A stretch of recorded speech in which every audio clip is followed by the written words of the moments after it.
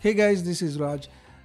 I hope you enjoyed the music. I just wanted to create a fusion. Do let me know what you think. And anyway, let's get down to business. In this video, I am going to show you how you can set this dark looking theme with these cool looking fonts in the Honor 7X, and it should work on pretty much any phone running on the emui. So let's begin the video. So the first thing you want to do is download this app called the emui themes factory, available in the Play Store, and I already downloaded it. So once you open this, you will find a lot of themes, icons, and wallpapers. But here you can see there are a lot of themes, but the one that I'm using is this one.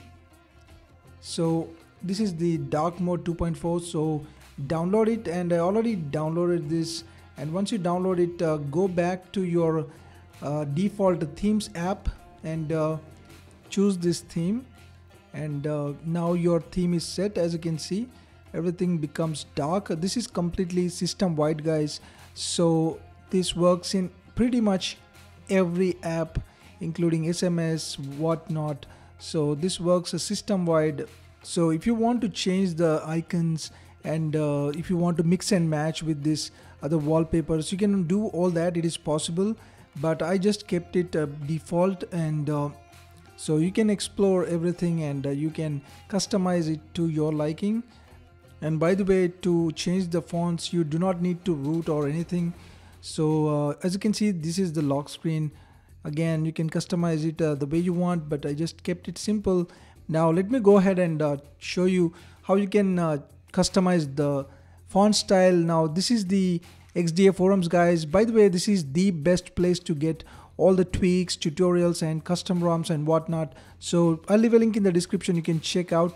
As you can see, there are a lot of fonts to choose from.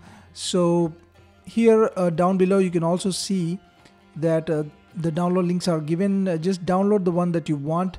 I already downloaded it, so I'm gonna go ahead and open the files. And here you can see that in the files, in the download folder, there is this font that I'm using, which is Marshmallow.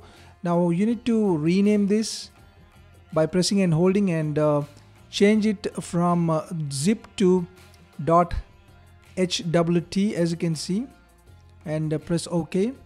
Now again, you need to copy or move this file to the folder as it is shown here, the HW themes folder. Now once you do this, go to your themes app, which is the built-in app, and here you will see that there is the font to choose from. So here click on the customize button, and now choose this new font and click apply, and that's it.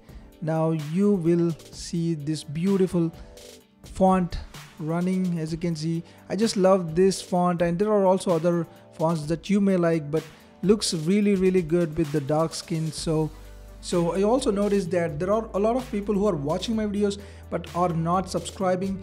So come on, just hit the subscribe button and join the community, and also stay tuned for more cool content, and also like and share this video, guys. Thanks for watching. I'll see you soon.